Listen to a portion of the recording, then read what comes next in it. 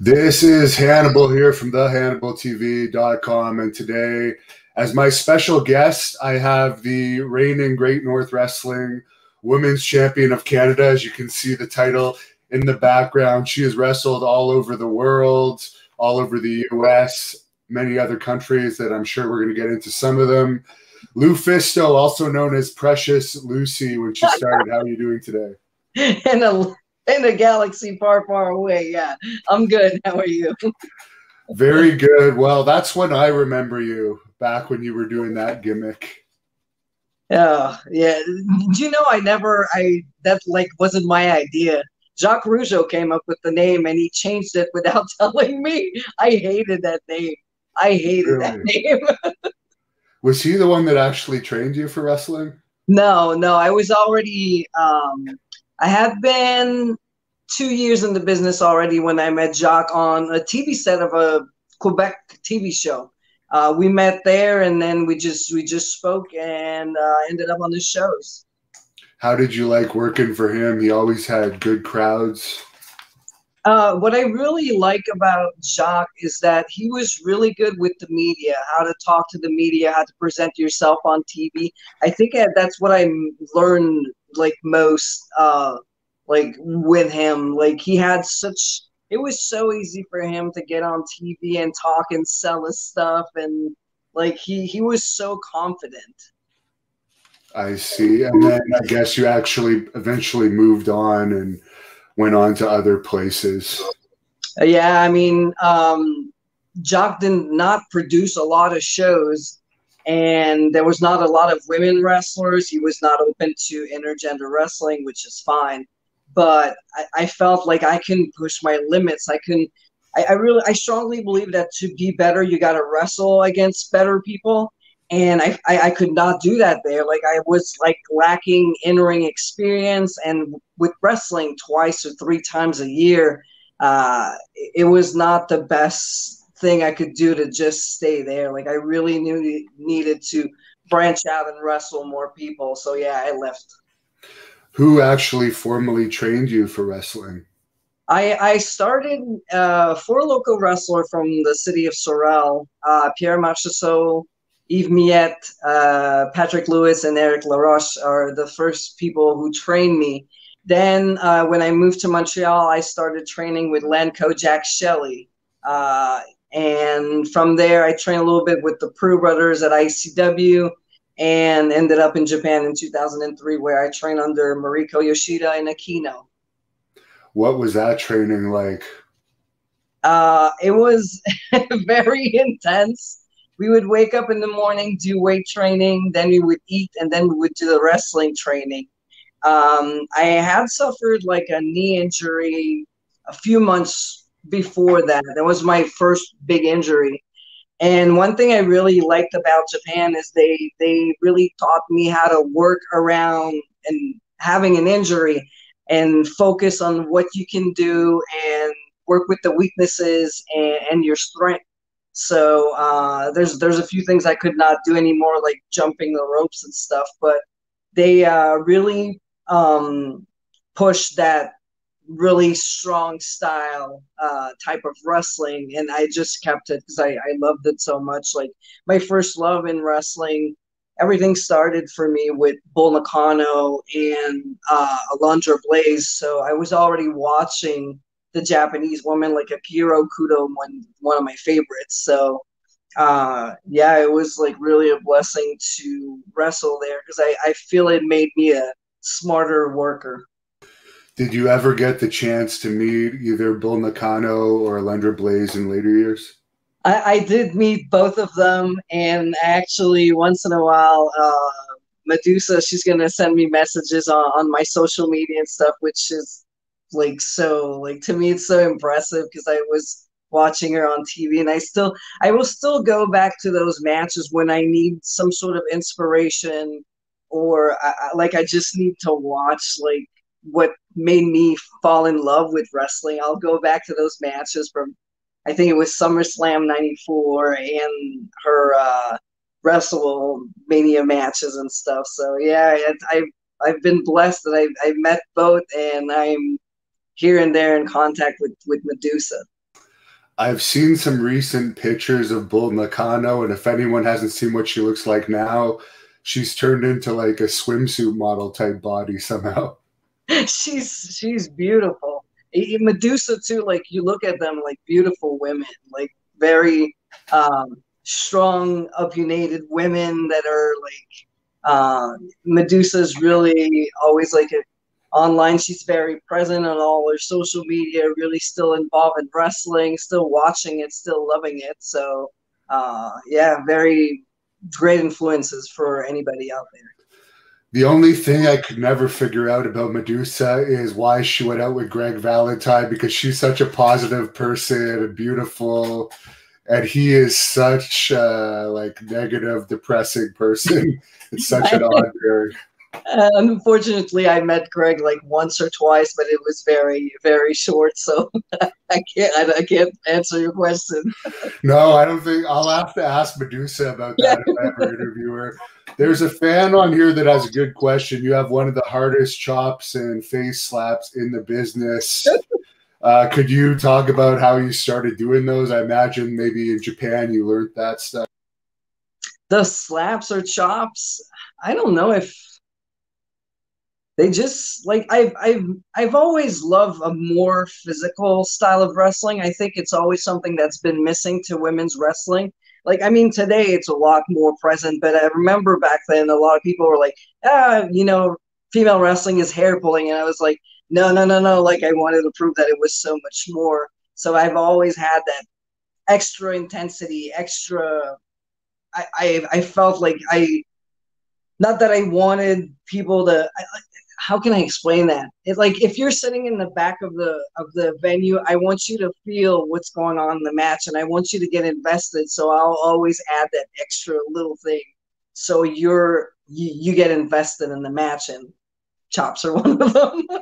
You're one of the believable girls for intergender matches.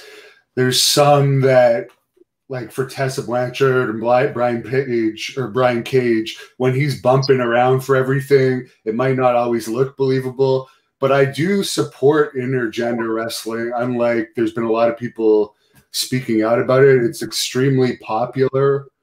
And we've had Lance Storm recently say, because of all this recent speaking out stuff, he doesn't even believe intergender wrestling should be around anymore. But have you ever had any problems like feeling sexually harassed or anything doing intergender matches? Well, I think like with Lance Storm, I think a lot of people misunderstood. I mean, the wording was maybe wrong, but Lance Storm has trained a lot of women. He's a big supporter of women's wrestling. And I think he was more concerned about things that he's seen in the past, like people getting thrown in matches that are not comfortable with. And I'm one of those where I've wrestled guys that clearly didn't want to wrestle me. And they beat me up so bad and stretched me just to prove me I didn't belong in there. And I, like with Lance's, I'm pretty sure he's seen, like he's been to ECW, like the girls were getting thrown around and stuff.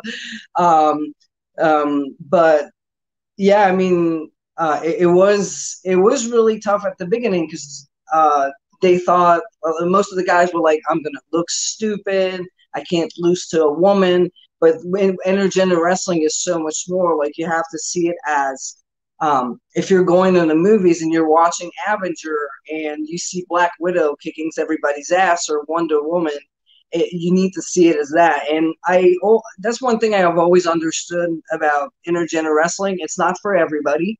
It's like hardcore wrestling. Some people like it, some people hate it, some people call it garbage, some people call it art because there's ways to work around with weapons, and how can you tell a match and the good psychology in something that is so violent. So it is a hard form in a way, but it's not for everybody. And there is, like, just like hardcore, there is bad intergender wrestling. I strongly believe that women that are involved in there should be hard-hitting, very solid, and it's in a way, yeah, it should look believable in a way. And there's a good way to do that. Big Show, I always go back to the Big Show versus Rey Mysterio. you got the size versus somebody who's so athletic and has the speed and everything. It's how you work the match. You can make something at first that you look like that's not believable, but it becomes something really special because both people are working together and creating that magic. I see. Well, there it's definitely popular too. I know you have numerous videos on YouTube in the millions, and our most popular YouTube match here on the Hannibal TV is actually an intergender match. So there is a market for it too. So there's a group of fans that certainly love it. Yeah, definitely. And it goes back to why do people love Batman and Catwoman fighting? Like it all depends. You like it or you don't, but when you do, like you really, really love it. Same thing for the deathmatch fans. They're like so invested in it. They will go online and defend it and protect it, and they're very, very passionate. And same goes for intergender. How did you get into the death matches? You were known for your time in CCW and some of these crazy hardcore matches. It's not typical for a female, especially when you were Precious Lucy. You were actually quite innocent looking and more of a model look to you. And I remember wasn't really paying attention, and then I suddenly saw you were doing death matches, and I was just like, what the hell happened to her? It's not something I planned. It's just something that happened. I was wrestling Serge in ICW. And again, intergender was kind of new. People were like, oh, a man and a girl. And like, it didn't click for them. They didn't get it yet. But slowly, like, I mean, on TV, China was doing it too. So in the match with Serge, it just happened. Like he was known as being more of a violent, typical, hard-hitting, mean heel. So we started this feud and ended up in the guardrails, ended up with chairs, and then the cookie sheets went flying and everything.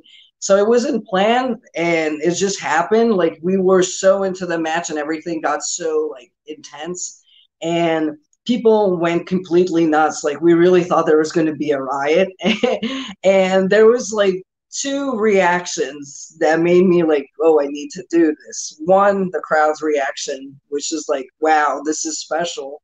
Like they get so invested in it, I need to do more.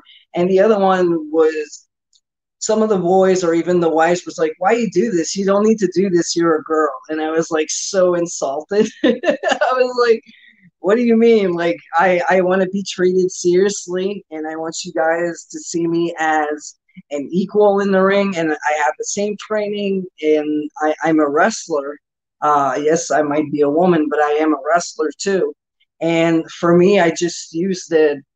I think, like looking back, it was absolutely necessary to do it to prove to people that my gender didn't matter, and I really wanted to show that I could be as tough, even tougher than the boys. There's another fan question related to this on here. What title belts did you hold in CZW? It's the Iron Man Championship. Okay, I see. And how was your experience working for CZW overall? We've heard some people that felt like they were a little bit abused, and of course others absolutely loved their experience there. When I got there, I was more of a in the group pack, I would say. Like it was more of the IWS guys, me, Sexy Eddie, Frankie the Mobster. There was also Kevin Steen and El Generico. So we were like the Canadians. And I think at first John Zendig was running CCW back then. He'd heard about me from my matches, tag team matches with Eddie. And I don't think he took me, not that he didn't take me seriously, but I think he's like, okay, there's a girl doing that. It's kind of cool. We're going to use her. And when I got there, he saw that I was really serious. I really wanted to succeed, and I really wanted to push my limits and do more stuff every show. And I think he really understood what I wanted to do, what I wanted to prove. So he's been like so supportive right from my first match there. And like even there, he was like, "You're going to go in the cage of death. You're gonna, I'm gonna be there. We're gonna have you feud with Nick Gage, which is a very established name in CZW." And yeah, I mean, I owe so much to John Zandig because he believed in me a lot more than I did. Any favorite match in particular from your time there? I really love my match with Sammy Callahan, and I had two matches with Black Cheese. He was known as Sabian back there that I really, really liked. I liked everything with B-Boy too.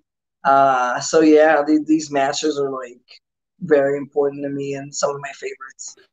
What was the worst injury you've had from a death match? Um, I would say my back. I did the King of the Death match, and in the final, I was with Necro Butcher. And there's that spot where there's two open chairs, and he gives me a sidewalk slam on top of them. And at first, it didn't really bother me, but then like my back really started to like ache, and I had hard time like walking for a while. I'm laughing, but I was not laughing back then. So I was out like 7 months. Like my back really needed a break from this one. And I mean, I've been like that was 2007, so that was like over like already 10 years in the business. So I was kind of, my body was like, okay, you need a break. So I took 7 months off, and I was able to come back, and everything was fine. But yeah, that one really kept me out for a while. And Matt R is asking how was working for IWA Mid South? Special. What I loved about IWA Mid South is Mickey Knuckles. I love working with Mickey Knuckles. She was like the sister from another mister that I was looking for, because I was the hardcore girl, and there was like nobody else pretty much doing it for the girls back then, but there was Mickey. So when we found each other, and I think we created magic together. We did the finals of the Queen of the Death match in 2007, and yeah, like she's been one of my favorite opponents ever since. I guess at one point you were a fan of Francine, who I'm actually appearing on her show on Friday. Do you still follow Francine after all these years? Will, he is asking. I did follow her a little bit because one promoter I worked for in California was going to have her on the show. I was hoping to meet her, but it never happened, unfortunately. But I mean, she's tough. I understand at one point you met Ric Flair. How was that experience? I was on the same show as Ric Flair. Unfortunately, I was not able to talk to him. He came in, did his signing, and he left, and I was so bummed. I was like, I was so on the same show as Ric Flair, and I didn't get to talk to him, didn't get picture, nothing, shake his hand. So no, yeah, I was on the same show, but I never met him, unfortunately.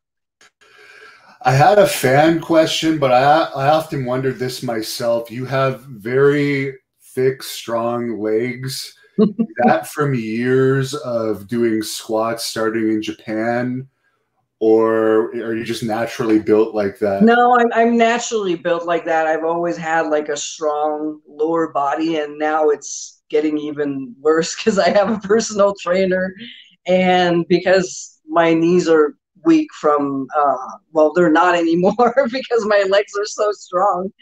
But I'm training a lot with very heavy weights now, just to make sure I can stand and kick good. And I've never felt as strong as I do right now, actually. And but no, from the start, it's more of a natural built.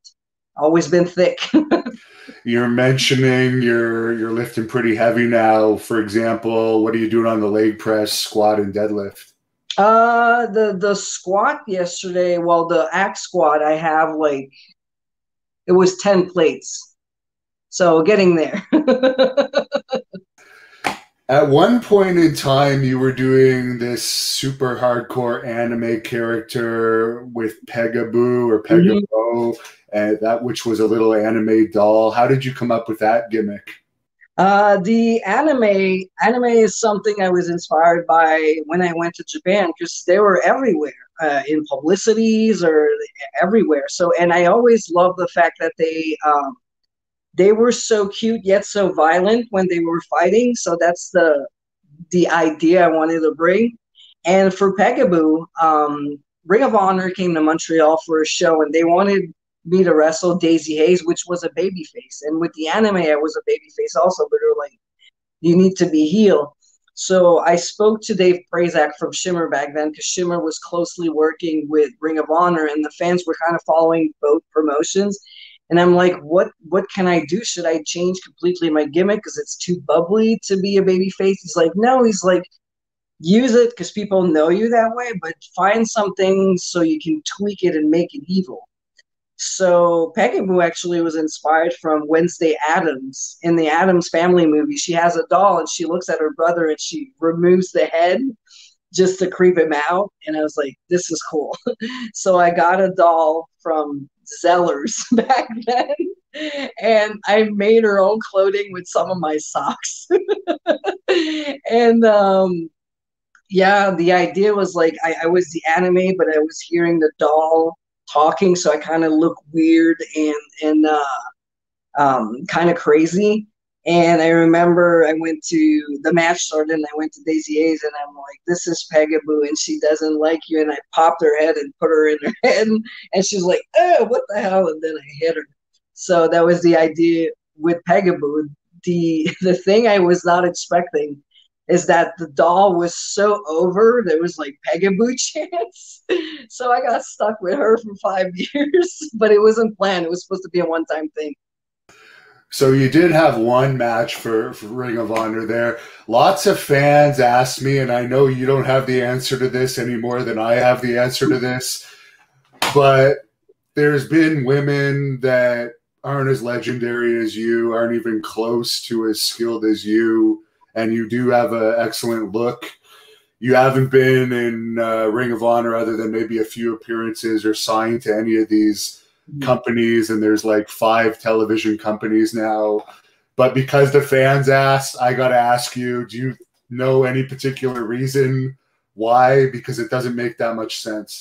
There's one promotion, WWE. I know why, and I've been vocal about it. There's somebody there that doesn't want me there and will do everything so I'm not going. And I made my peace with that. I mean, I know from somebody from the office, so that's why I've never said a name, and I never, because that person trusted me with the information.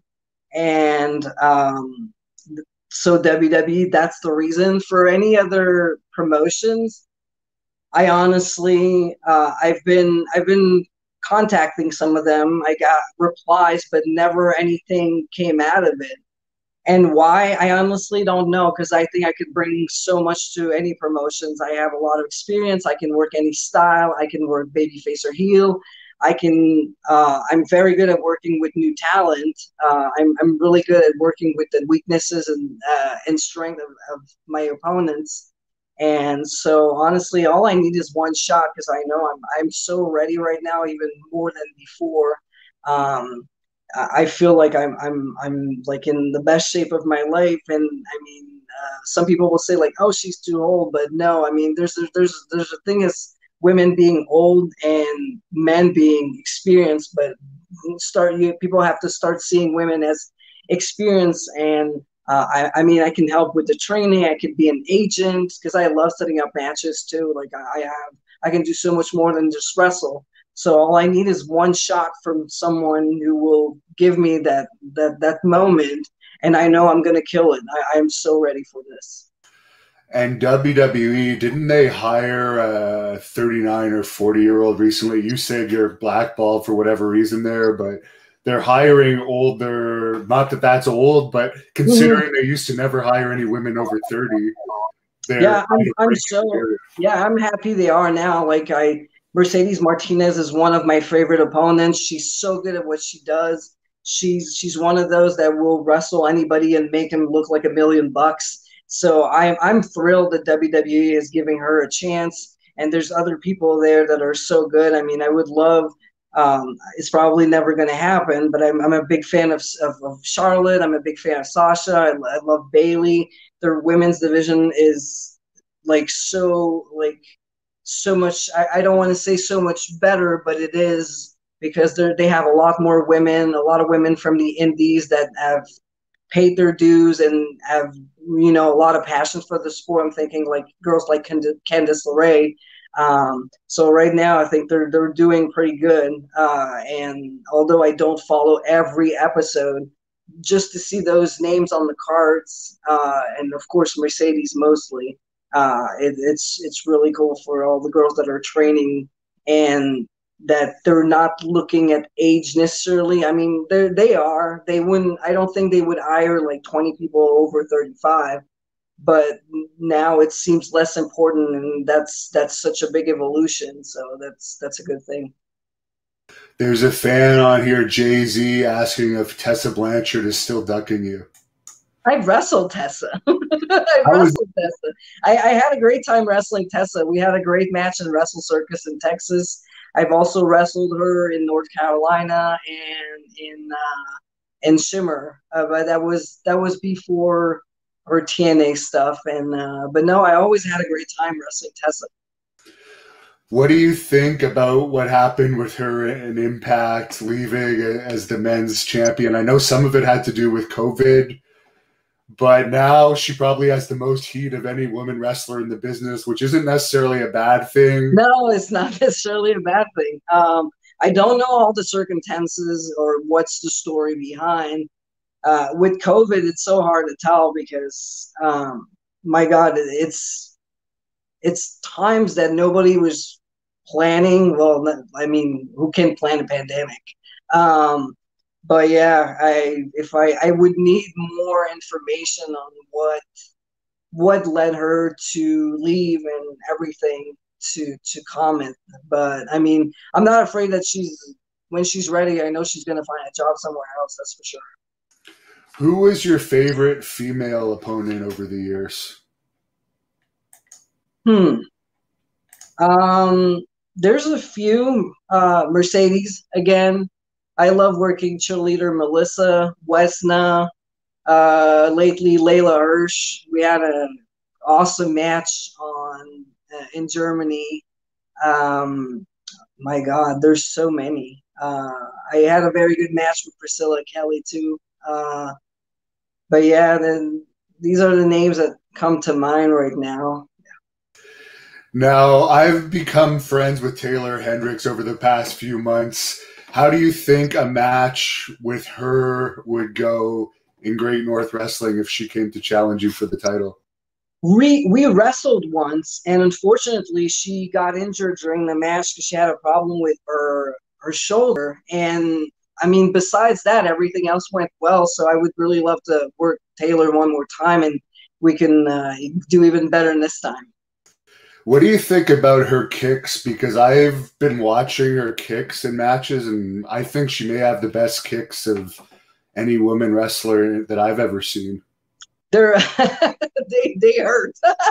I remember one that hit me like right on the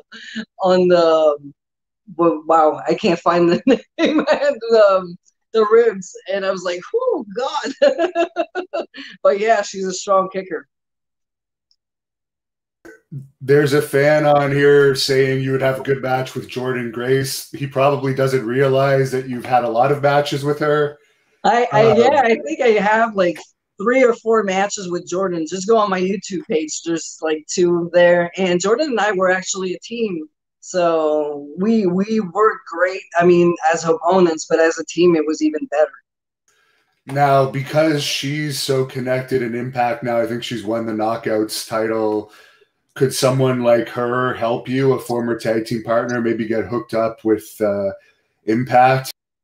I know for a fact that some girls at Impact have tried. Well, they're tried. I mean, mention my name. But it's all what they need at that moment and who's in line. And it's all about circumstances, what they need at that moment. So hopefully, I mean, one day it's going to be me or anywhere else. Like I think I could bring a lot to Impact or somewhere like Ring of Honor or All Elite. I'd like to wrestle the girls that are there. So, yeah, I know for sure Jordan was vocal about wanting me there. She even like mentioned it in a few interviews.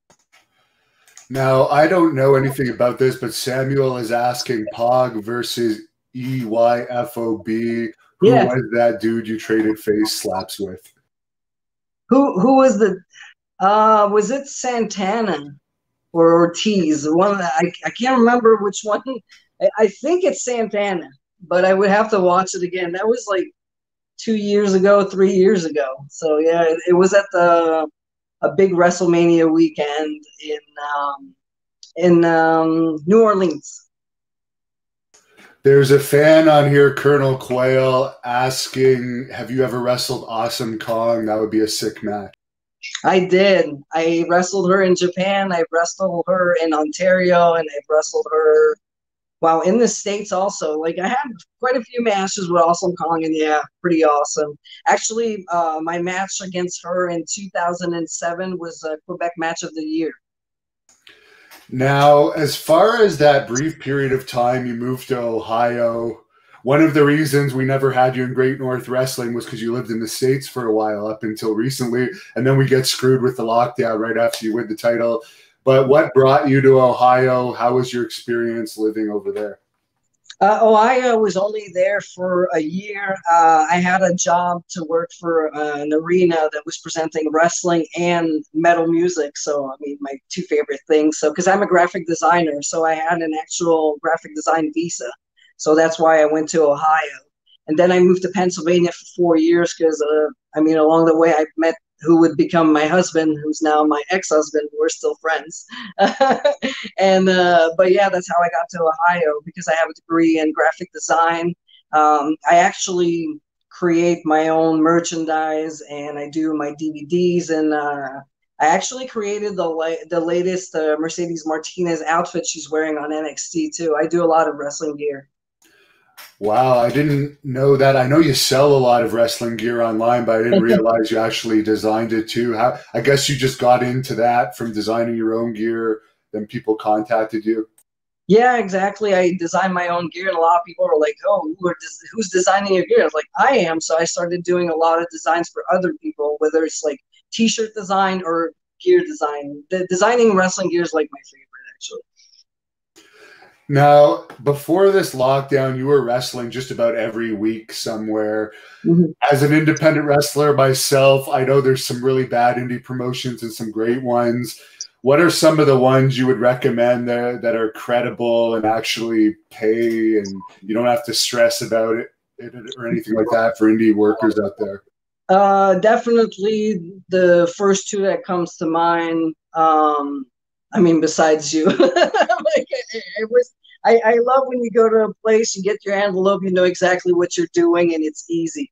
When it's easy, it's great. And two other places are like that. C4 Wrestling in Ottawa, always very professional, great fans, great venue, everything. And FLQ in Quebec was run by Dina Marneris. She's so on top of everything. Same thing. You get there, you have your envelope, you know exactly where you're going. It is very professional. She works with Smash Wrestling, also Smash. I love Smash Wrestling. Very professional, easy to deal with. Like anywhere you go, and nothing is complicated. You can go there and do your job and focus on your match, and you don't have to think about anything else. It's a great place to wrestle at. And I'm thinking also WXW in Germany. That's like my favorite place in the world. How's your experience over in Germany? I've never actually been over there.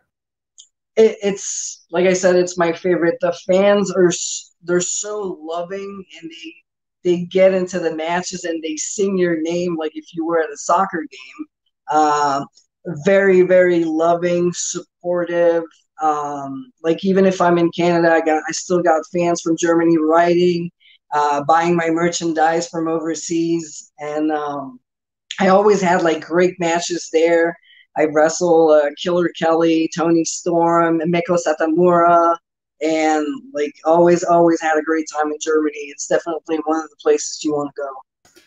How is the sausage and beer over there? Did you get to sample it? No, I don't drink beer actually.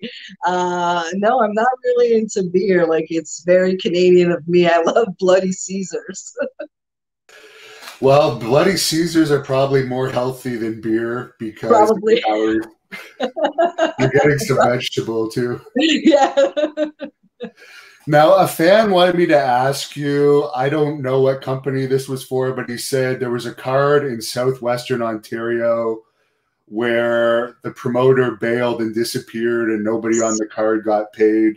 Could you tell that story? I guess that was one of the horror stories of wrestling. Yeah, that was a hardcore road trip, I think it was called. And I can't remember the name of the promoter, Mark something. But yeah, during the show, he left.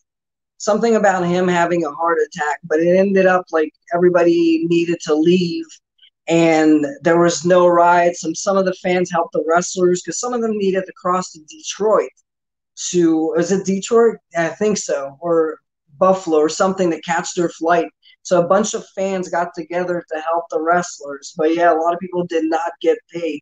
But I will give credit to the man. A few weeks later, he reached out to me and he PayPal me some of my money. But I'm one of the rare like few that got something out of this. Now, there's another question from a fan on here. I'm going to guess it's Montreal, but he's asking what Canadian territory was your favorite? Vancouver, Stampede, the Toronto territory. But he doesn't mention Montreal, but I'm going to guess it could have been Montreal. Right now, I would say, well, that's going to be surprising maybe, but Ontario has always been so good to me.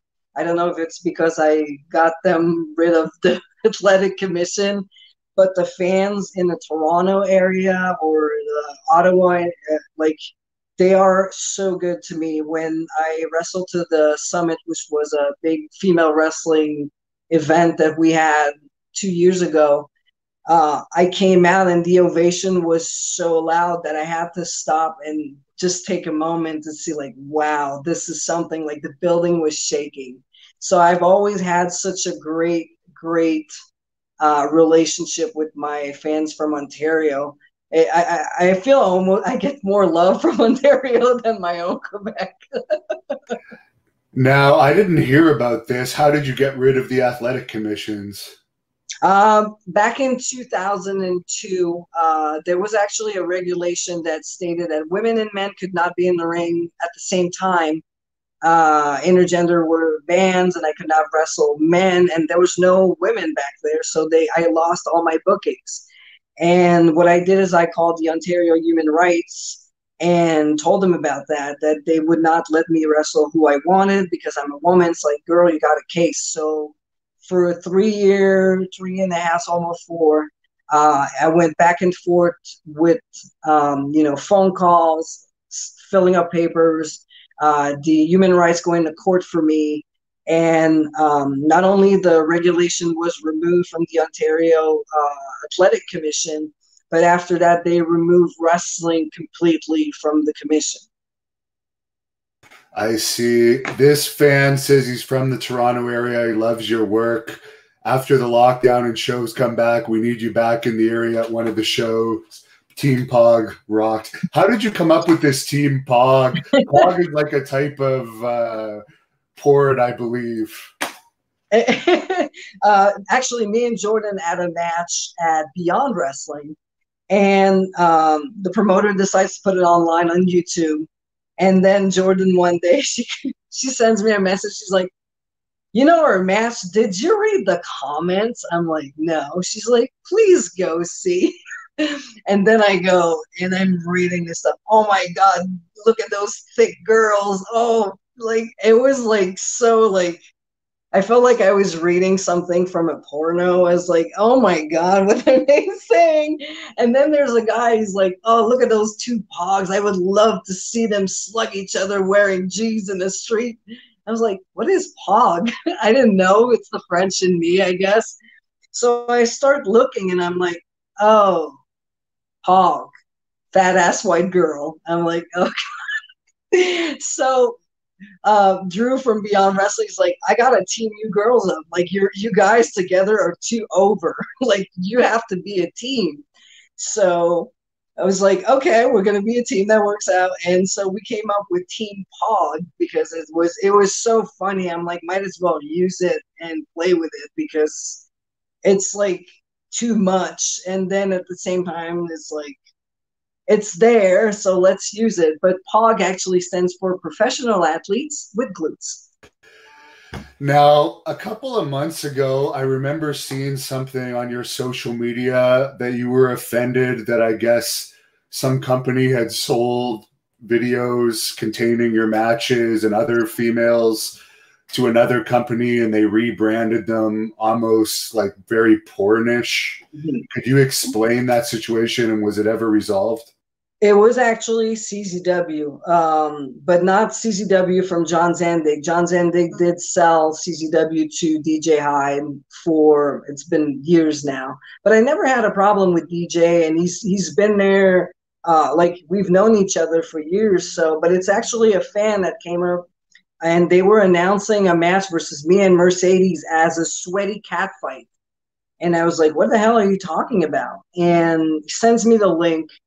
And it's people like Leva Bates, myself, Mercedes, Mia Yim, and the way they rebranded the matches was like hot and sweaty girls, hot and heavy, double deconstruction, and they would actually take like pictures. They would freeze or matches like where when we were bend over and make like posters with that. So it was really promoted as not as women wrestling, but more as a porno cat fight. And knowing my story, and I was like really disappointed is really the word, because I'm like, damn, DJ, is like, you know what I've been through at CCW to prove that women, are athletes and stuff. And when we joined WSU, when CCW bought the female division, they were like, we're going to make this like the Shimmer of the East Coast. We're going to treat you as athlete. This is important. This is serious. So everything we've been promised has been turned around because they sold the footage to a third party. And don't get me wrong, like we know when we perform on the show that they're going to sell footage and they got to make money out of it. It's fine. We know that's what's happening, but never did any girl accept to be presented as a porn star. Some of the girls do sexy pictures and stuff, and that's their thing. But as an athlete, when we show up to a show, we are there as professional wrestlers. And the shows we sign up for were named Power, Breaking Barriers, not like hot and sweaty cat fights. And that's why I was like, I called them out. I did privately at first, and their answer was like, oh, we can't do anything. We sold the footage, and they really, excuse my language, they didn't give a shit. So I'm like, okay, I've waited 2 months out of, because CCWs have always been important to me. So I waited 2 months to give them. I'm like, they're going to stop. They know it's bothering us and they're going to stop. But then they did it anyway. So that's why I called them out publicly. And some of the girls came actually forward with even worse stories of things that were happening in that company. So, yeah, since then, nothing happened, and I haven't heard anything from them. And I mean, if nothing's happening, good. I mean, if you're going to sell the matches, do so, but just use the name that the show was about and use us as wrestlers. Now, you have a different style now, but I remember the early 2000s, you used to put out some very sexy pictures. Did you ever have any issues? I'm sure you have over your career with obsessed fans harassing you and so forth. I still have like pictures that are like sexier. I don't mind anything about being sexy or anything you would see in Sports Illustrated. Nothing that I do is actually naked. You might see a side boob once in a while, or a lot of girls you'll see ass cheek or something. But I mean, if you're comfortable with your body and you want to represent a strong woman that feels great in her body, I'm all for it. but it has to be a personal decision, not somebody else who makes it for you. And yes, I didn't. You were talking about my big thighs. I have obsessed fans about like, oh my God, I wish you would crush my head like a lemon, like a melon. I should say, not a lemon.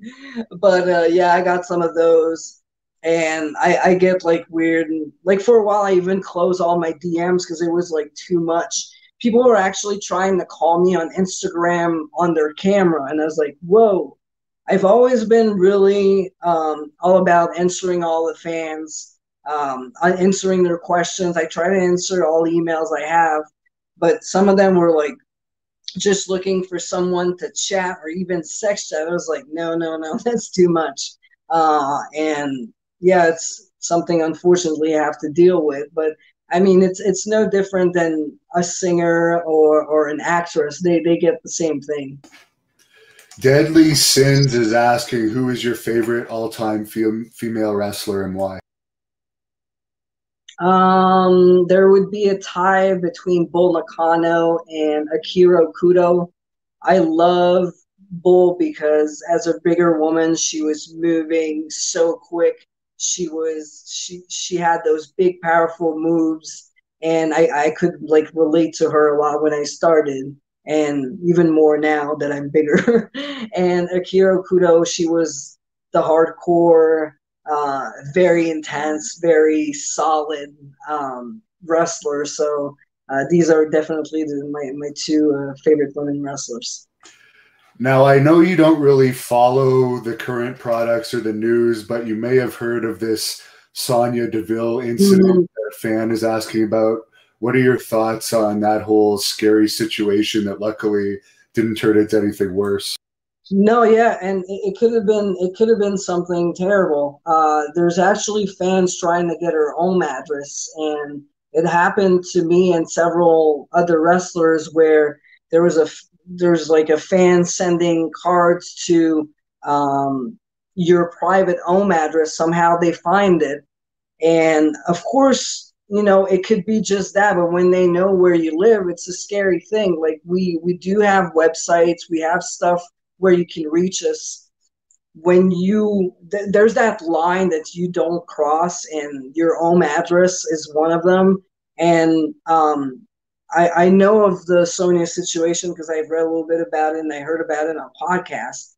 And I mean, thank God she wasn't alone when that happened, but it could have been terrible because this guy was absolutely obsessed by her. And right now she's taking some time off, and I don't blame her because it's such a scary situation. I mean, I wish her the very best. Nobody should go through that. And I remember, I think it was Jordan who mentioned that somebody had found her. I think it was her parents' home address. Like that's scary. This is a line you just don't cross. There's the woman behind the wrestler, and there's the wrestler. We're always available at shows, either at the merchandise table or before or after the shows to take pictures and talk to you. There's emails, there's social media, you can write to us, but that line you just don't cross. There's a couple of fans on here asking what type of music you listen to and your favorite metal band. Of course, metal is the answer of what type of music. My favorite band of all time is Iron Maiden. I've been listening a lot to Exodus lately. I love Slayer. I've been rediscovering Alice Cooper.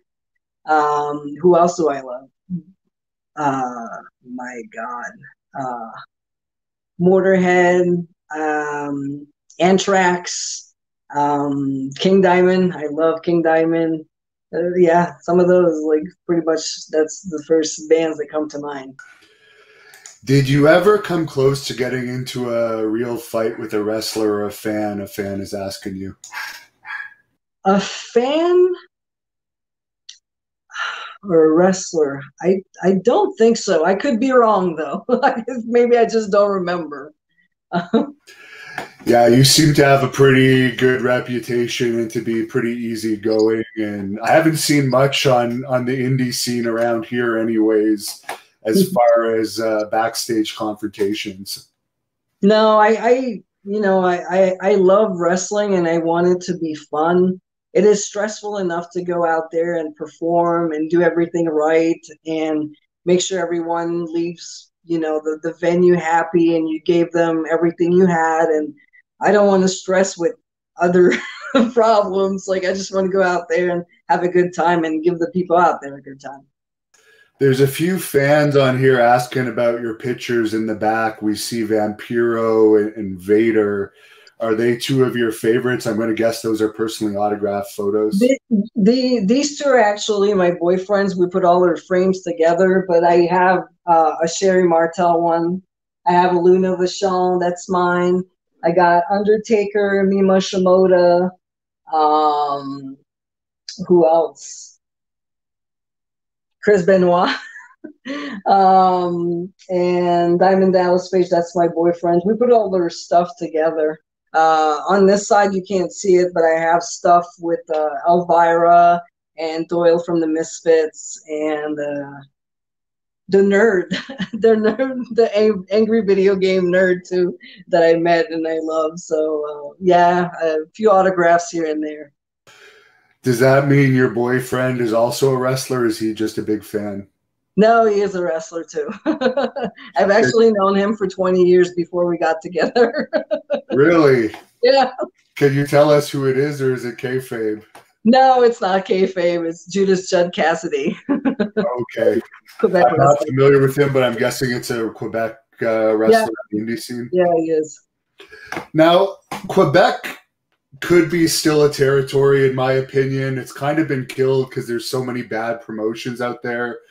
Do you think there's anything that could ever be done again to revive Quebec wrestling? Because it seems like such an untapped market. We know there are some good companies like the Quebec City one and IWS in Montreal, but there's no real touring company of Quebec anymore. And there's so many fans that love wrestling.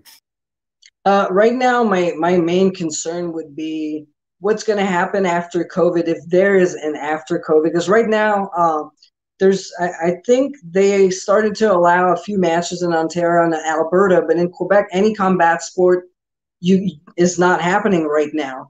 So, I mean, I think it's all going to start from there. What's going to happen? Are many people, are they going to allow it in the venue? Is it going to be something taped in front of, are we going to go there where, like hockey, there's no fan in attendance and we have to produce content from the internet? I don't know. Like it's really hard to tell with the situation. I know some promotion, like I said, FLQ is working really hard. IWS has been established, and SPW in Quebec is, you know, they were doing like awesome with great crowd. But then, how is it going to be when we return? Is there going to be a limit of people who can show up? Is there going to be a limit of wrestlers you can have on your show? It's scary. I don't think anything will ever go back to normal, or at least the way it used to be. But I hope it's pretty close so we can get those, you know, all those fans in and have those big shows again.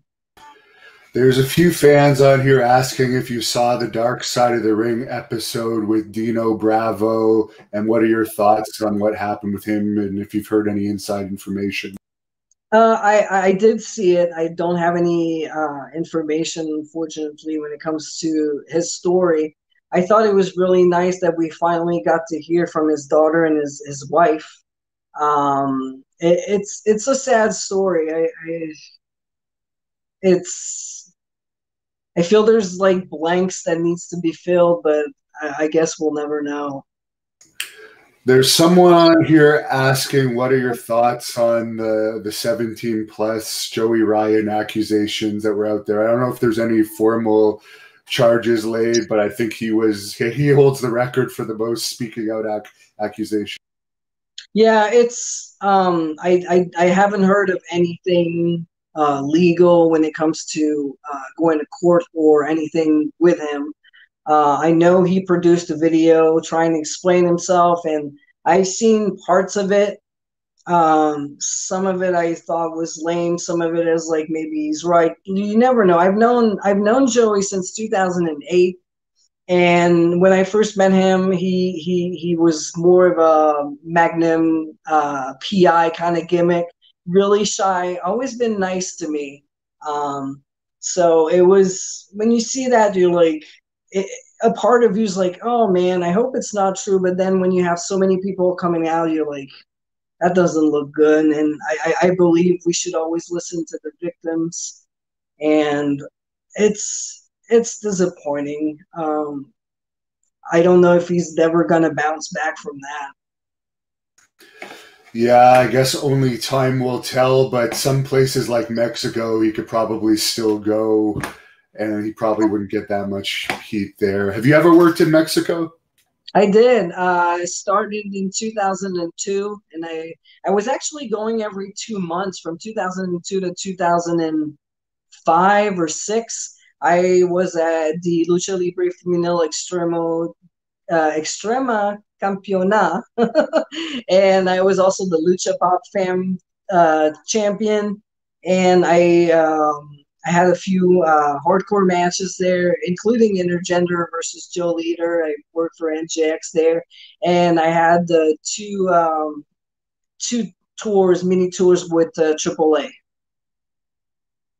Yeah, you actually have a fan on here from Mexico saying hello, so that's pretty cool.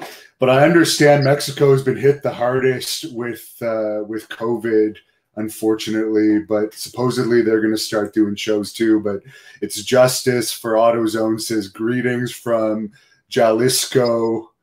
Much love from Mexico to Quebec.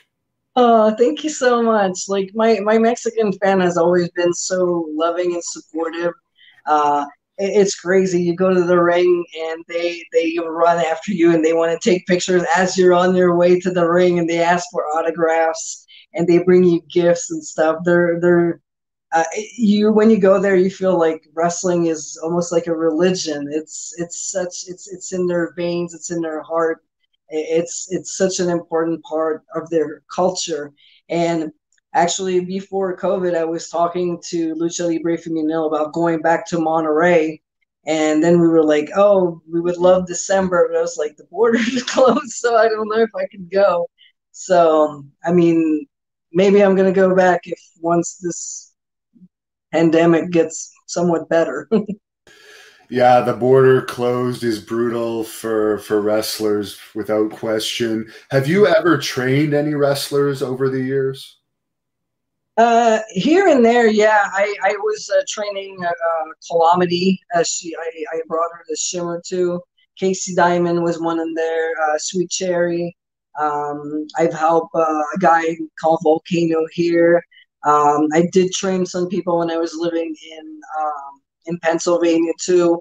Uh, like more on a, I wouldn't say it wasn't like a daily thing there. I would just hop in here and there. I did some seminars too.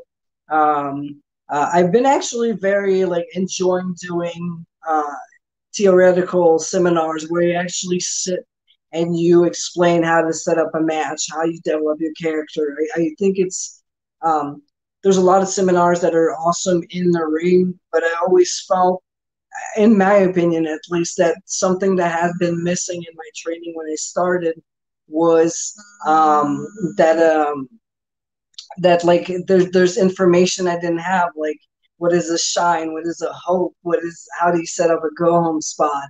And I've been loving training people on that and explaining and showing them the little details like that. Now, I understand you have some sort of deal for a book coming out. Could you get into that? I'm sure a lot of the fans on here are going to be interested in hearing about it. Yeah, ECW Press, they reached out to me with Greg Oliver, which is, he's a great author who wrote so many wrestling books. And they reach out, and actually Michael Holmes, the editor in chief, was doing some sort of podcast or live interview, and the person asked him, whose story do you want to tell? And he said, well, there's two. There's Kevin Steen and LuFisto. And that's when, after Greg reached out and he's like, hey, maybe it's about time we tell your story, because it's 25 years of you fighting for women's right and going against all odds. And this story needs to be told. So going back and forth with him and Michael from ECW Press, I decided, like, you know what, let's do it. And as far as your social media, where can people look you up if they want to follow you? I know you got your LuFisto.com website at the bottom of the screen. Yeah, I mean, LuFisto.com, if you can't remember everything, you go there and all the links are there. But I'm at LuFisto on Twitter. You got Wounded Al LuFisto on Instagram. I got my patreon.com/LuFisto. You'll get matches there, photo shoots, exclusive stories, some little things about the upcoming books also. And besides that, my Facebook.com/LuFisto. Like I say, if you can't remember all this, you just go on LuFisto.com and all the links are there. Exactly. And LuFisto.com is on the screen, this whole shoot interview, so anyone can check it out there. Last fan question I'll ask is, are you a fan of the Mulkey brothers? The Mulkey brothers? They were NWA enhancement talent. We have. Oh my God. I'm like, I heard the name, but I'm not sure. Like, I'm sorry. I don't know. I would have to watch their stuff a lot more. Well, speaking on behalf of Great North Wrestling, we're really happy to have you as our champion, and it's really unfortunate that we've had at least 2 events canceled this year, and your run couldn't have been better. But let's hope things get going. And to close this off, a possible future challenger is the Angel of Death herself, Taylor Hendricks. Could you close this off with some type of promo, maybe a message to Taylor if she wants to come up to Canada and try and take that title away from you? Well, Taylor, as soon as the border opens, you're welcome. I beat you once, I'm going to beat you again.